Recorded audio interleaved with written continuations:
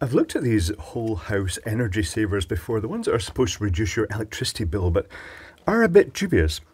And this one is slightly different, so I thought, let's see if they've changed much. So this one, the main thing is it's got a digital readout on it, and it's described as an 80 kilowatt digital energy electricity saver LED power saving box bill killer. So if your name's Bill, you're screwed. And the idea is that you just, the way they're presented, you just plug them in at a socket and they save you a fortune. Your meter runs slower.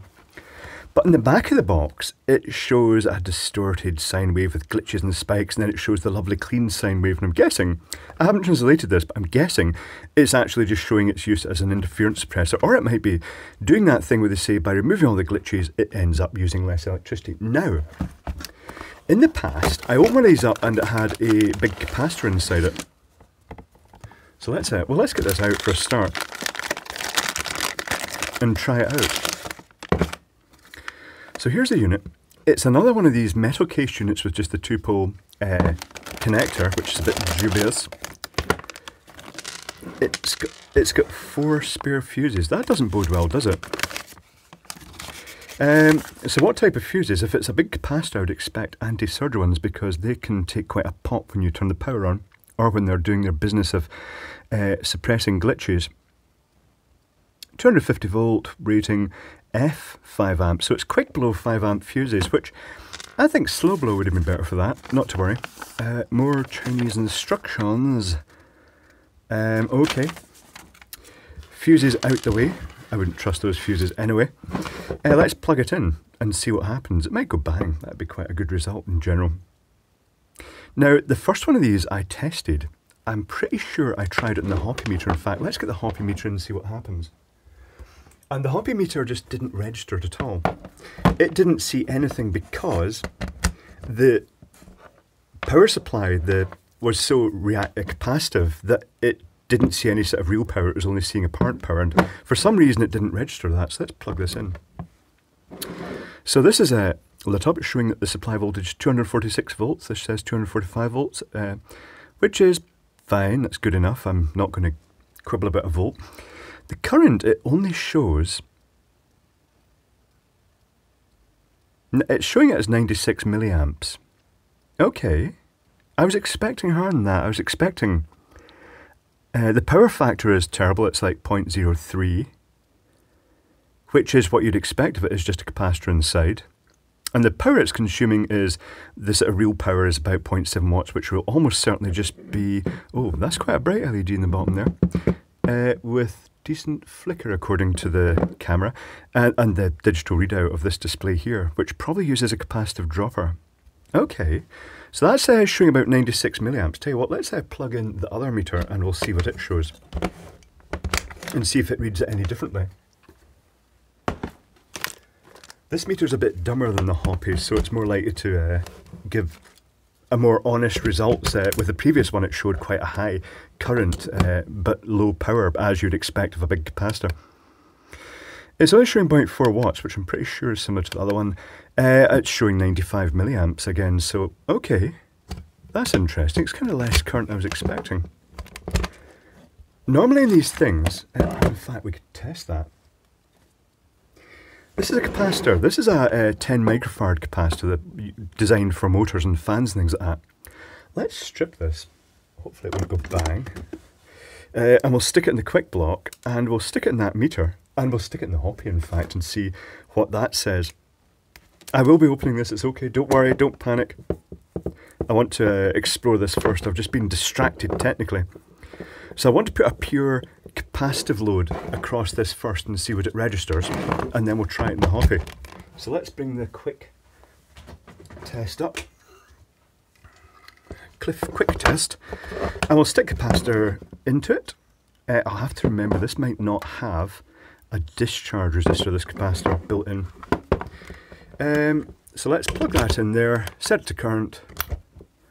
Heard it pop. It says starts off 1.3, it goes down to 0, I'd expect that.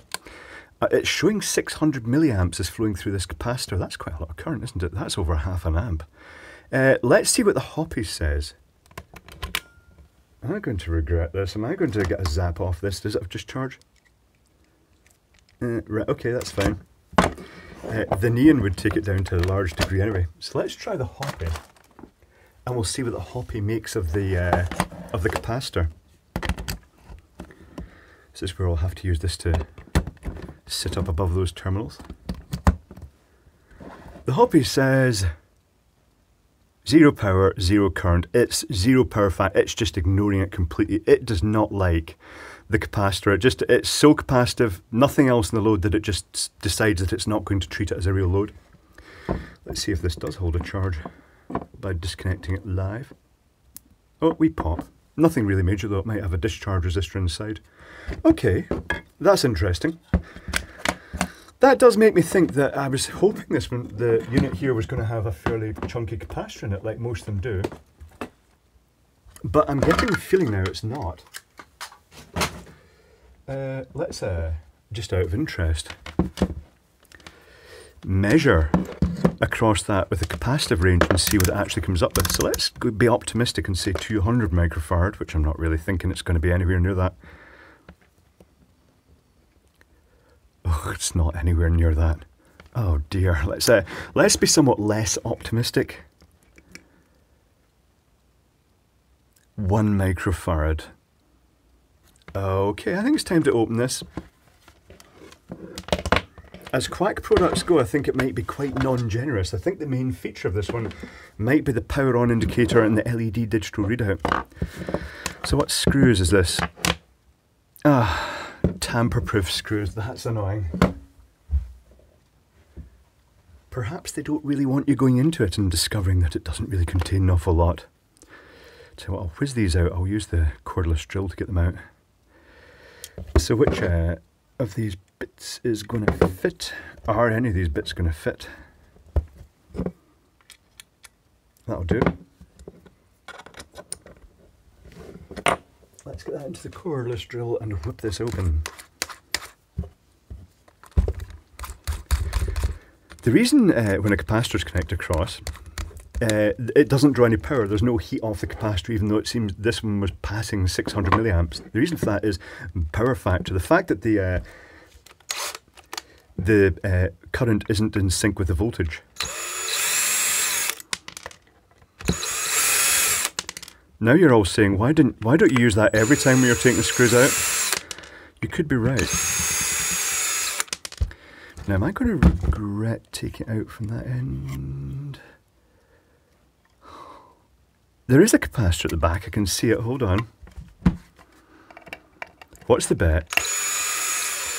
The capacitor at the back is just a really small, low value one.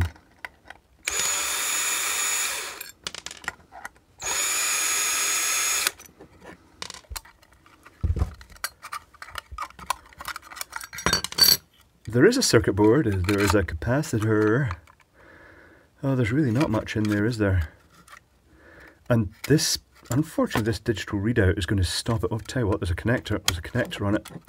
Can we pop the digital readout out?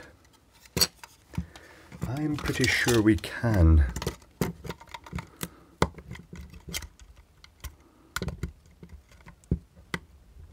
It's a tight fit. Oh, is that going to come out?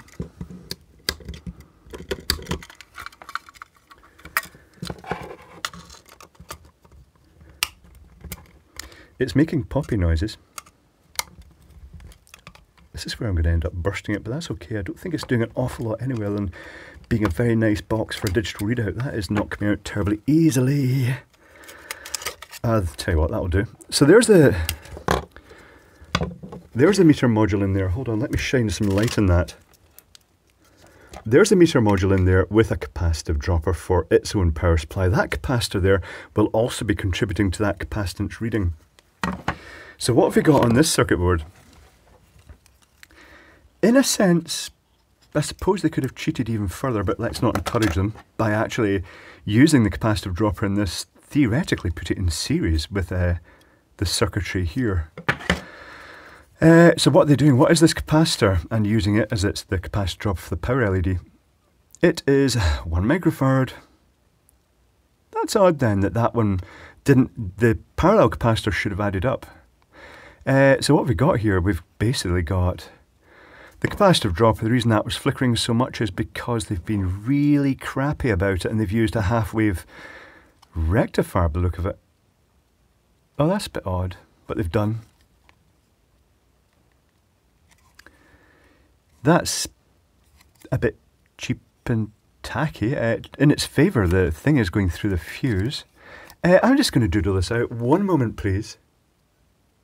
Oh dear.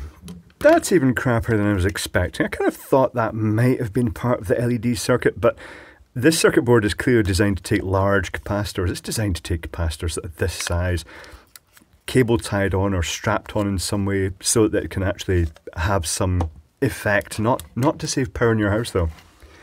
But what it actually is you get your mains come in, it goes through this fuse, and then it just goes straight to that capacitor with a discharge resistor, a 470k discharge resistor across it, so you don't get a zing off the pins.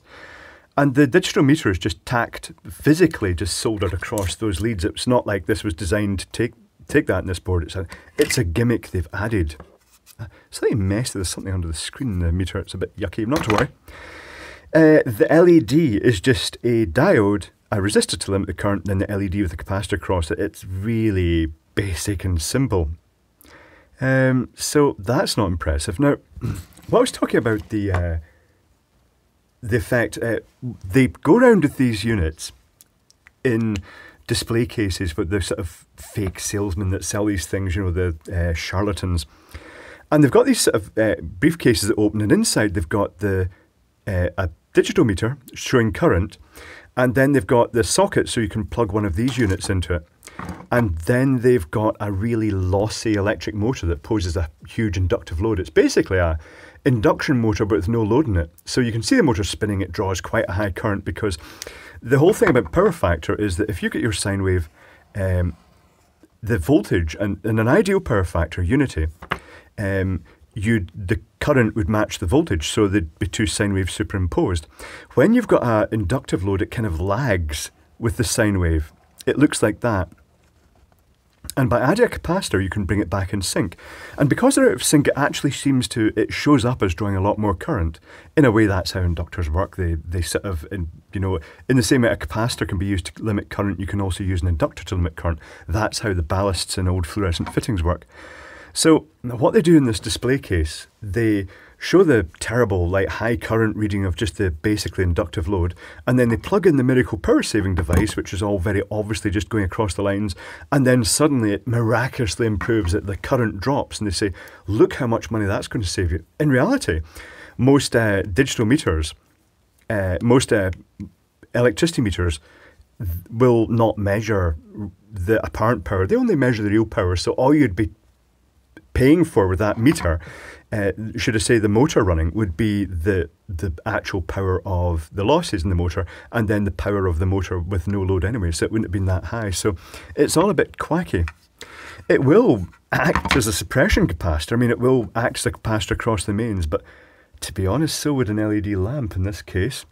And also, if this did have a huge capacitor in it and you plugged it across supply, and your house did not have an inductive load, then the power factor would be terrible anyway, because that would have a big capacitor across it, and it would be a leading power factor, which in the case of, you know, I'm suspicious, because modern smart meters can measure apparent power as well as real power. And all it takes at the electricity company is that little box that they put the wee check in, they just go with up their mouse, click it, and they could basically set all the meters to start charging for the apparent power, and suddenly everybody's bill's going to go up. They're going to try that one day, it's guaranteed. But yeah, I'm disappointed. I was kind of secretly hoping it was going to have a big fat capacitor in it. It's really just the basics. It's just, you know, trying to do the minimum possible to make it look a desirable gadget. It's not even great as an interference suppressor. That's disappointing. But having said that, it does what it kind of does. Lights up and shows the voltage. Yeah. But yeah, worth taking one apart anyway, just to see if they've changed much, and they have, for the worst.